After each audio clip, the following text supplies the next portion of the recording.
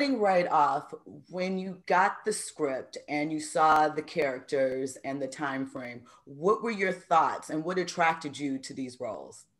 Well, I felt like, first of all, it was when I read the scripts, I felt like it was written so beautifully and so heartbreaking. Little Marvin literally wrote it like poetry. It just felt, I was, honestly, it's one of the most beautiful pieces of writing I've ever read. And so that drew me to the story, but also how much love and care and intention was put into creating Lucky. I felt like, I read a lot of scripts, and I feel like the Black people usually, and especially the Black women, all the people of color, honestly, are written so one-dimensionally on one note. And I felt like this story was written by someone who truly understands. And so that drew me to playing Lucky. And when I sat with him for an hour, I just felt like, okay, this is gonna happen. Sign me up. Sign me up. Yeah, for me, it was like, you know, I read this, I received the first four scripts, and as Deborah said, it was, the way it was written was easy to read. Like, it was difficult material, but usually I tend to look at, if I can read a script quickly, then I can get into it. If it takes me long, it sort of means I'm not as interested as I would be. But looking at the character of Henry, I saw a Black man who loved his wife unconditionally, loved his children unconditionally, someone who was present physically, emotionally.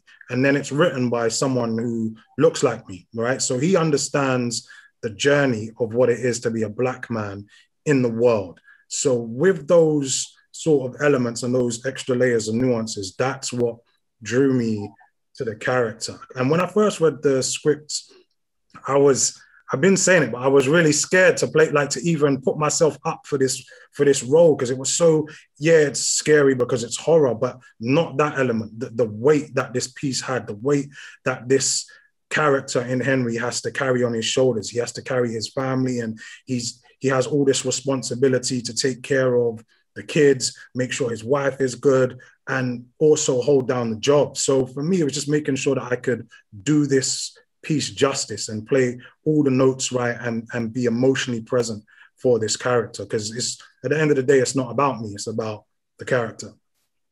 So as far as horror as a genre, you mentioned that for both of you, there is the real world aspect of the horror in the script, and then obviously the supernatural or horror element.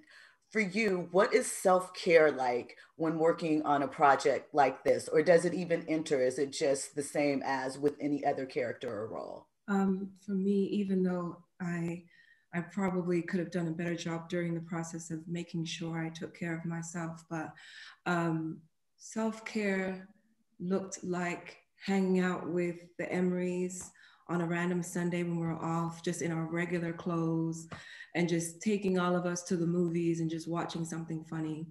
Self-care was for me therapy that I got during the process and afterwards. I really applaud production, because they actually had a therapist on call for anybody who needed help kind of navigating a moment, or it was triggered by anything that would happen.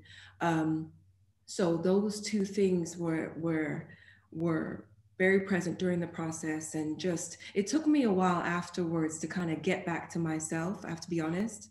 I kept one foot in Lucky for the entire process, even when we were off, even when we were paused because of the pandemic. I kept one foot in her, because I felt like if I came completely out, it was going to be difficult to get back in.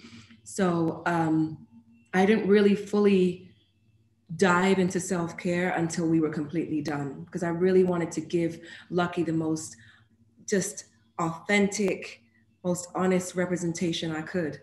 So, yeah.